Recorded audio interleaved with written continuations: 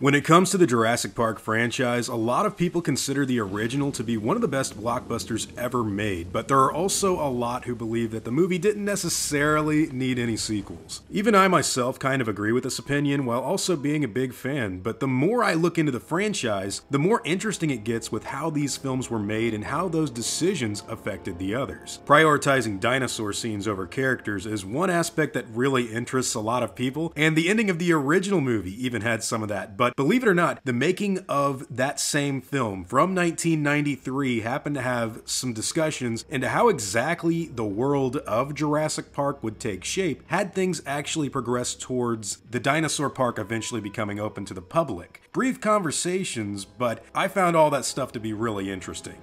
What's going on, guys? Hope you're all doing well. Now for today's video, I wanted to talk about an alternate ending to the original Jurassic Park that was abandoned in favor of the Tyrannosaurus Rex versus Raptor battle that happened at the end of the first movie. Now for those of you who don't know already, Steven Spielberg changed this part of the film because he believed the audience would be upset with him if he didn't bring back the T-Rex from earlier in the movie. I guess he knew ahead of time that it would be a pretty big deal in audience pleasers, so he decided to change how the film initially ends in favor of doing this more blockbuster styled attack. Speaking of that abandoned ending, had this been used in Jurassic Park, it could have radically changed the trajectory of the series in my opinion, because it involves the completion of a character arc by one person in particular that kind of alters how we view the dinosaurs and the ultimate meaning of Jurassic Park and why it's a failure as a resort in general. Anyways, the ending would have involved Alan Grant and the Raptors facing off inside of the visitor center. These storyboards detail how instead of the T-Rex being the one to kill them, Grant initially takes one out on his own, but when the other Velociraptor shows up to start some chaos, it leaps into the air and is shot dead by someone off screen. The characters look at the fallen body of the raptor and then turn their attention to who shot it, and the reveal would be none other than John Hammond of all people, who showed up at the perfect time to save his grandkids and help everyone else escape. Now just so you guys know, there was another deleted sequence that I think they probably thought of when they were trying to work the T-Rex back into the finale that involved everyone making a break for the helicopter and the Tyrannosaurus grabbing a hold of it while they took off. This of course was reused as the opening of Fallen Kingdom, but anyways, when it comes to how John Hammond took out the Raptors in the abandoned ending of Jurassic Park, this kind of alters his character a lot because it allows him to complete what is sort of left up in the air in the final cut of the film. You see, at the end of the movie they released,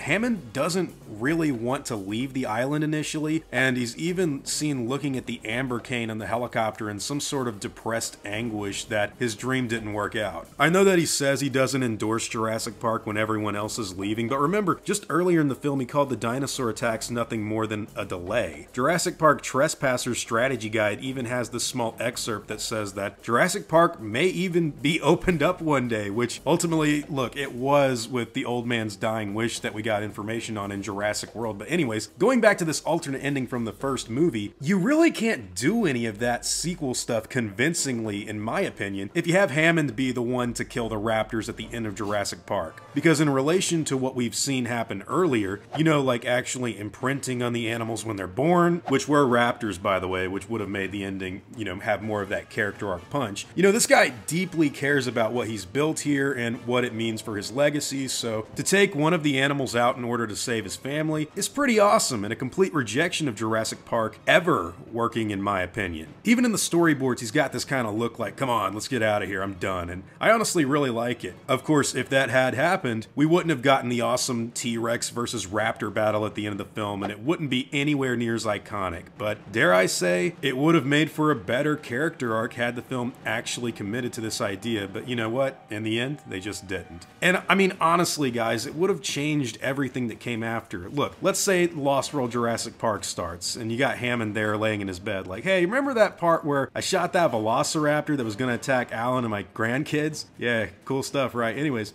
I want you to go to Site B and just kind of like go from there. I mean, granted, he was trying to prevent another Jurassic Park opening, I guess, but nah, I can't see the further trajectory of this series being similar because Hammond's arc is so concrete in this original ending that they abandoned. And I do like it. It does make for good filmmaking, but again, you know what else makes for really good filmmaking, man? A Tyrannosaurus killing velociraptors, throwing one into a T-Rex skeleton, and having a banner fall down. It's just awesome. Now, even though I've just said all this stuff, I am going to provide a very good counter argument because while I know for certain that not everything in the sequels would be identical had this end been used just from, common sense, like, maybe a dying John Hammond would not have made it his final wish for the park to be opened, which the seeds of him having regrets were already in Jurassic Park, but still saying that, I don't know for a fact that another movie wouldn't have been made in the series because there's some information on a story back in 1993 that makes it seem like an inevitable thing, but I'm going to leave that to all of you to be the judge on. I definitely don't see Hammond ever saying that the park should be opened one day after he kills one of his own animals while saving his grandkids. And I not only say that because of how Hammond appears here in storyboards, but also because, believe it or not, the production team behind Jurassic Park actually talked extensively about how they designed that first park to be in an incomplete state rather than a finished product like what we see in Jurassic World. All of that stuff was done on purpose, and what's even more interesting is the fact that they even go into detail into what the park would look like if it were up and running, which really blew my mind. But I think pulling the attention away from Hammond's killing of the Raptor,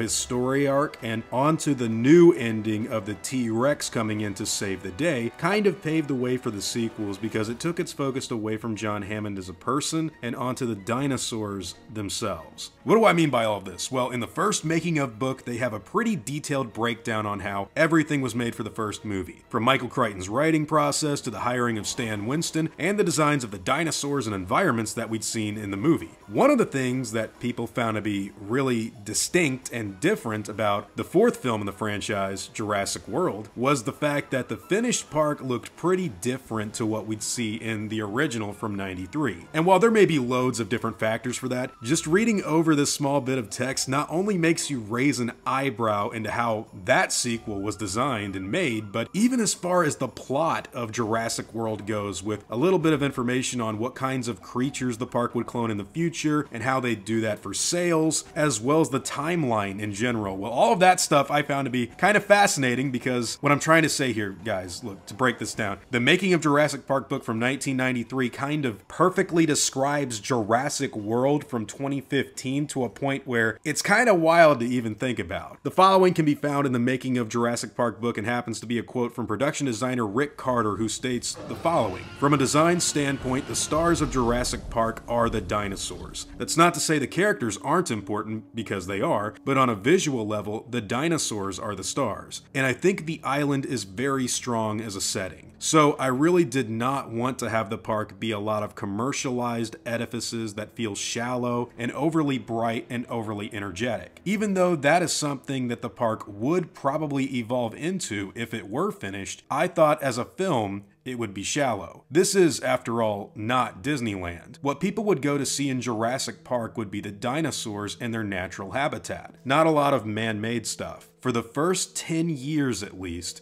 it would probably be taken very seriously, until somebody started making sideshow freaks out of the dinosaurs. So for me, that was one of the advantages of having the park not be finished. I wasn't forced to take it to its completion as an idea in terms of what it might turn into if it really were brought all the way to the point where the park was opening. If it were opening, the tendency would be to have more and more things for the people, as opposed to the park being just a window that allows one to enter into this new world that the dinosaurs are in. So reading that, just, doing research and having fun being a Jurassic Park fan, it kind of blows your mind, man, because he even breaks down the 10-year time span, which in Jurassic World, it has been 10 years since they opened up the park back in 2005. The Indominus Rex, a sideshow freak, is what they're using to bring out and try to get people to, come see Jurassic Park again. One of the big things about Jurassic World was the fact that Bryce Dallas Howard's character of Claire Dearing says that nobody's excited by a real dinosaur anymore. They have to up ticket sales, and the way to do that is to make these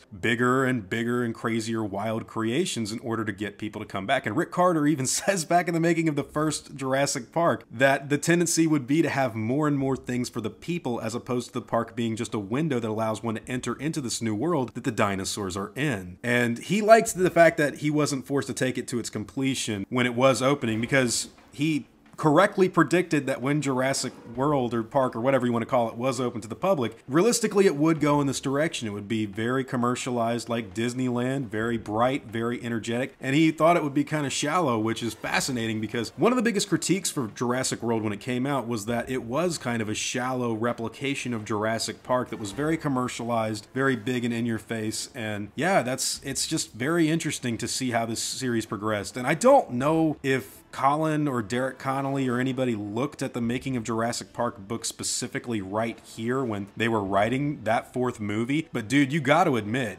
like, this is pretty spot on. Now, just a paragraph before that, Rick Carter actually starts by going over the Jurassic Park design and themes, which I found to be really awesome. The park is not as finished as it is in the book, noted Carter. The movie is probably 9 months or a year earlier than when the book takes place. What we were trying to convey was that this is a process. The park is in the final stages of completion, but it is never completed. The building of the perfect dinosaur is not quite there yet. The building of the perfect park is not quite there. The building of the perfect security system is not quite there. Building the perfect anything is impossible, especially when one is dealing with nature. The best we can do is never really good enough because we are not God, which is one of the major themes of this movie and one that relates directly to bioengineering. Just because you can do something doesn't mean you really should do it. And that's, you know, one of the things I always love about Jurassic Park is it's all about what you shouldn't do in terms of nature, science, playing God. It's one of the reasons Jurassic World Dominion's ending left me feeling kind of depressed and just upset in a fan level, not personally, but that's really not the message of Jurassic Park, to have all these animals all around the world and not be a problem. They really would be a problem. And I think with what Rick Carter says here about Jurassic Park's future, about, you know, like for the first 10 years it'd be taken seriously with real dinosaurs, but then it would be overly commercialized and would have sideshow freaks and stuff. That's fascinating, man. All of this stuff is back in 1993. They're literally, without it, I guess without even knowing it, kind of predicting the future. And I just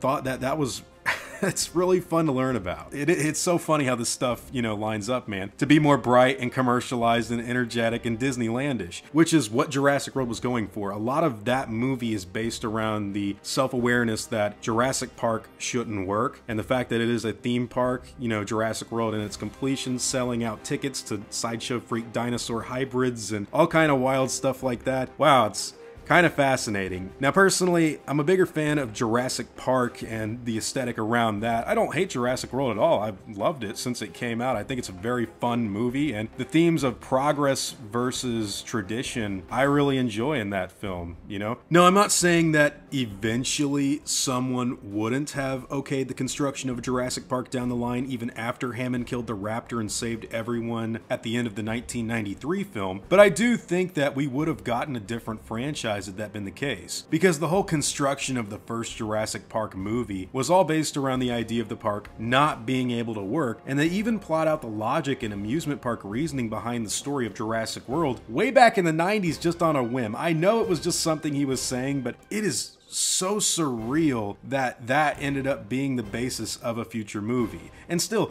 do you really think Lost World, JP3, and the others would have had an identical production had this been used in place of the T-Rex versus Raptors finale? I mean, I just don't see that. For me, man, I really doubt it. And who knows, they may even have just jumped into Jurassic Park 2 being something like Jurassic World for all we know. Maybe even with that Barbasol can being the catalyst for it before jumping ahead 10 years. That's all just fan speculation, of course, but if you're really into this franchise, you gotta admit, the behind the scenes stuff for the movies can be extremely cool. Anyways, guys, those are all my own thoughts on this abandoned ending and storyboards that go along with it. Like I said, there's other stuff about a helicopter flying off and the T-Rex attacking that, but I did a video on that like 5 years ago. So whatever your own thoughts and opinions are on these storyboards and what they mean, whatever that happens to be, I'd love to hear them in the comments down below.